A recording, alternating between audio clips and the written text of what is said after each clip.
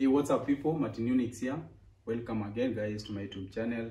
Guys, today I'm about to show you a new style, a new technique on how to start your dreadlocks.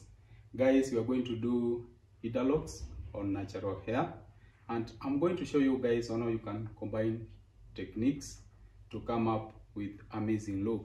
So welcome guys.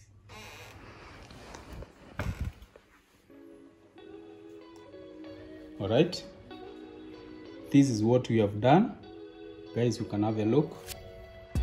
We have done our interlocks, and my client wants her locks to be loose at the ends. So guys, we have not done the ends, so she decided to leave the ends loose. That way it's another look guys, and it's amazing. So it's it looks like sister locks. So guys, the parting has been well done. You can have a look. Now we are going to go ahead and do the interlocks. So I began by doing parting at the center. You can have a look. Now I'm going to take you through the interlocking process. That way, just section your hair into certain portion, like on my case. Now we are going to do interlock on this portion. I'm going to take you through the interlocking process. So we are going to begin by back combing the tip. And why are we doing so? We are back combing the tip just to hand grip at the ending area, so that our interlocks can't run with over time. So let's do the interlocks guys. I'm gonna do a freehand technique guys.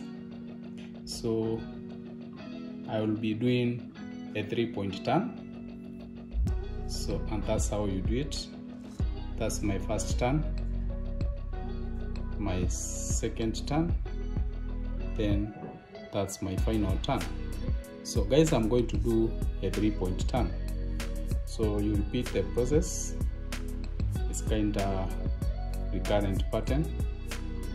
So for our beginners guys, you can use a crochet tool. For our pro stylists, I guess you can walk through this interlocking method. I find it simpler using my fingers to a certain level. I will also guys use my crochet tool to interlock the ending section. So it's a 3-point turn guys. Now this is my crochet tool. I'm gonna do a 3-point turn.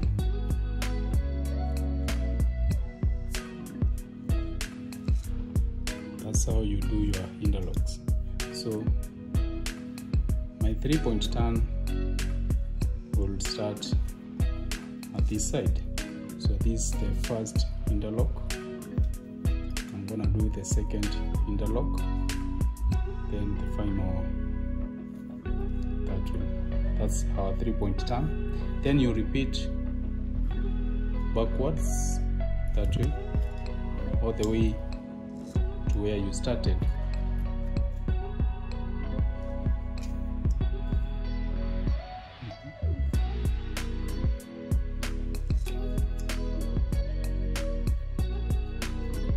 There.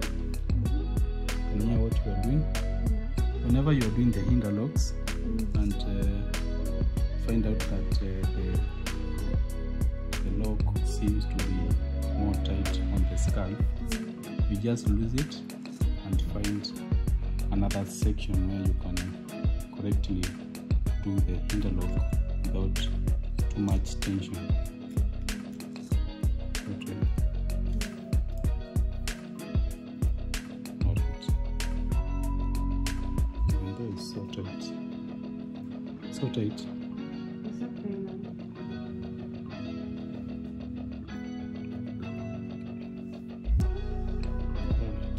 way, guys. Now after doing the interlocks, this is what I've just come up with. So now guys, we are going to use crochet to a little bit smoothen the frizzed hair, as well as loosening the interlocking joints to make our lock strand more manageable. So I'm gonna use this single hooked crochet tool, which is 0.5 mm. So just pick your frizzed hair.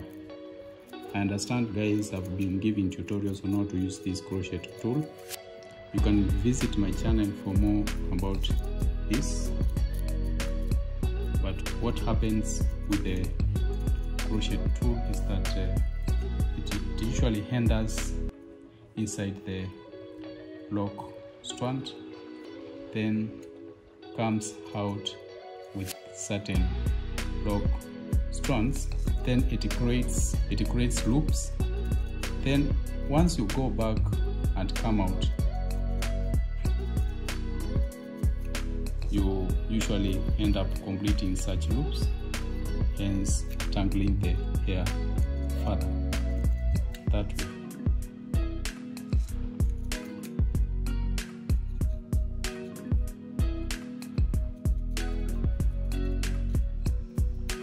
So that way, guys. Now we can move on to the next strand. Alright guys, now we are done with our interlocks. Remember guys, we were showing a quick way of starting your lock journey, and just for the sake of our beginners, guys, we have left out a portion here through which I'm going to take you through the interlocking process. So guys, this is the way to go about it. Pick your portion, try and back comb the ending area that way. This is just to create grip here, as we said. And after doing so, guys, you'll have to do some interlocks. Remember that, guys, interlocks can be done in different ways. You can choose to go a 2-point turn. Guys, you can as well choose to do a 3-point turn, and you can as well, guys, choose to do a 4-point turn. On our case, guys, we are going to do a 3-point turn, and I'm gonna be using my fingers that way to do the interlocks. That's our second, then the third. So, and the process is kinda recurrent, so you just repeat the process all the way through. That way, guys, just interlock your section, adjust your hair strands where need to be, all the way to the scalp. Guys, remember to subscribe to my YouTube channel, like my work, comment and share with your friends.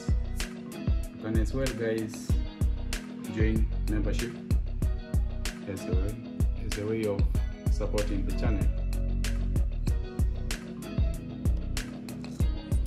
Now guys, after reaching this area, I'm gonna pick my crochet because now my fingers can't enter, and I'm gonna do the 3-point turn. Remember guys, you can use your crochet all the way from this point downwards, but I prefer using my free hand because it gives me some loose interlocks. So guys, I'm going to do the interlocking process, and I'm gonna do a 3-point turn that way. The first one, then the second one, then the third one. That way, guys.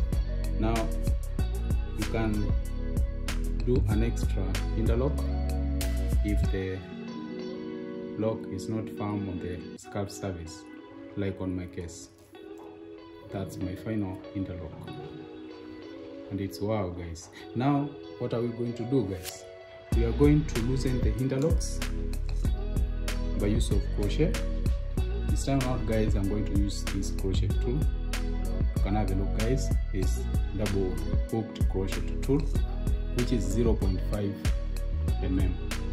So let's smoothen the fringed hair that way. So remember, guys, whenever you want to take out your crochet tool as you work backwards, you need to take out the crochet hook at certain angle. Like on my case, guys, this is how I usually pull out the crochet tool.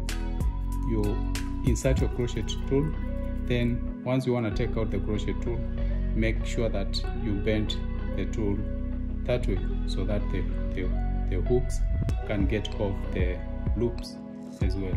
And remember that what happens whenever you're doing the crochet, the hooks usually enter the lock strands, coming out with some hair strands and creating loops. And once you push your crochet tool, like on my case, guys, I've come out with some hair strands. You can have a look. And whenever you go inside, guys, the loops slide through the crochet, and then the crochet enters the lock strand, picks more hair strands, creating other loops, thereby ending up by completing the previous loops, guys. That way, guys, now you find yourself interlocking. That is, you find yourself tangling the hair more, then you come up with a lock strand that way.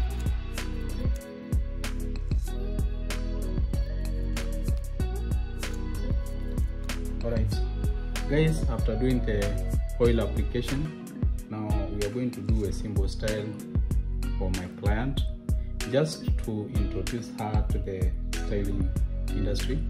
We are going to do a 2-strand twist. So this is how you usually do the 2-strand twist. So we'll be picking 2 strands and twisting them all the way down together that way. That's how you do the 2-strand twist, guys. So since we did interlocks, guys, you don't have to be so tight on the scarf. And remember that, guys, our hair is loose at the ends, and since our hair is loose, guys, we will not need rubber bands to secure the ends, so the hair will secure itself. That way, the hair will secure itself. And have a look, guys. Then the ending tip, you can just trim it off that way. So just for the sake of our beginners, you can do another twist out altogether that way. Just twist your lock strands all together that way, all the way downwards. That's how you do 2-strand twist. It's just a technique of, you know, picking the strands that way, just working backwards. Tilt your strands while working backwards that way. Twist them to